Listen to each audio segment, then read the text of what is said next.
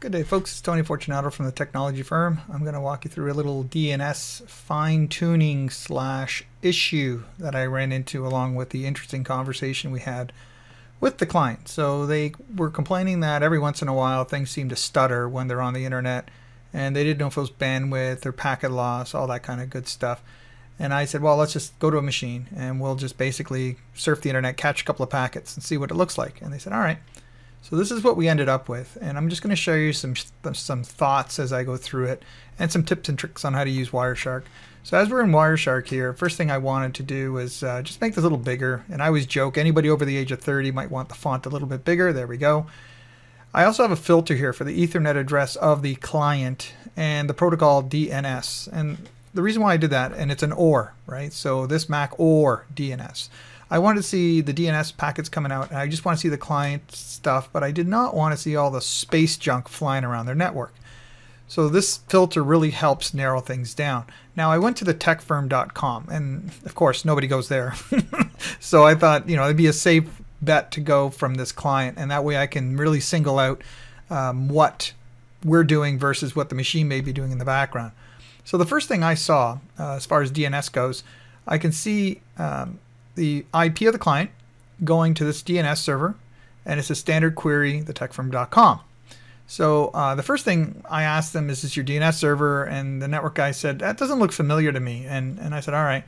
So the first thing we did was I went to NS lookup right from the command prompt, and it said the address is 10.44.10.54. I said, all right, so let's just try to resolve to google.com. And it said, can't find Google. No response from server. And I thought, that's weird. The next thing that goes out, it's unrelated. It went to Google, but here, let me just find the next one to the, there you go, TechFirm. So that went to 8888. That's Google's public DNS.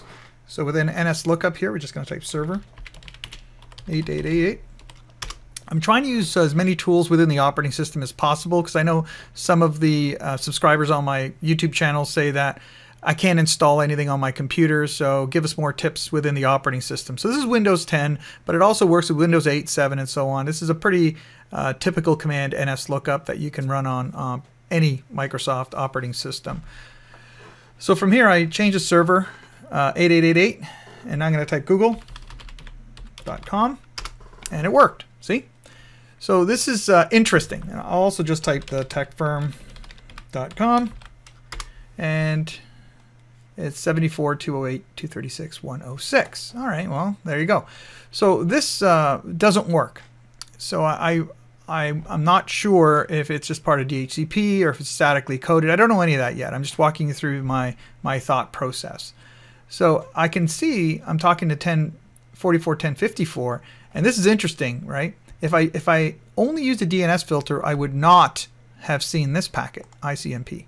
So 10.44.10.54 comes back and says destination unreachable, port unreachable. It's a very important packet.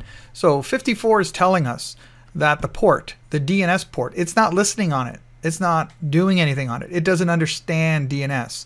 So it's actually sending back an ICMP error. What's really important about this ICMP error is if that's a device with a firewall, it probably would not have sent that out. And if there's a firewall between me and that device, like we were on different subnets, we would probably not have seen that packet as well. So it's really important to make sure you position yourself so you could see ICMP packets if they do in fact exist on the network. Just don't assume they're not there if you don't see them. So anyways, we go back to this one, the 88. We can see techfirm.com. It came back, query response. We want to use a slightly different time format just to see how DNS is working. View, time display format, seconds since previous displayed packets. That's a delta time. So now I could see the response is here. I could see this guy in the right there, the before. There you go. So that's the query and that's response. Sorry, folks, I'm just muddling my way through this. And you can see that's 1.9 milliseconds. So that's pretty quick. That's pretty good. The question, though, is how long did it take from the first query that did not work to when we finally got a TCP connection? All right, well, let's do that then, because that's pretty well what they asked me. First thing I want to do is get rid of this thing on the bottom. So view, packet details. I just want to do one thing at one time. For the people who know me, this is standard, my standard MO. View, time display format, seconds since beginning of capture.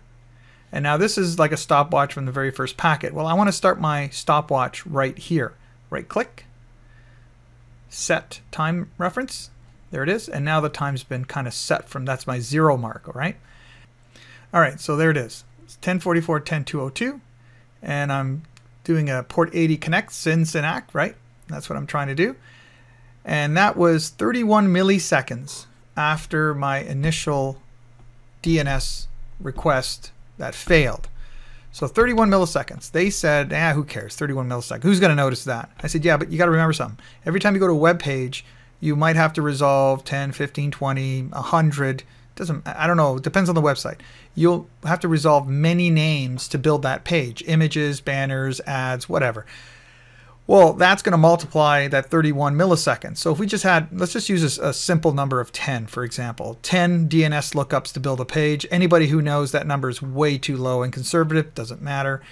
So 31 milliseconds times 10 is 300 milliseconds, and that's a third of a second. And if you have to do that every time you click on a page, people start to notice.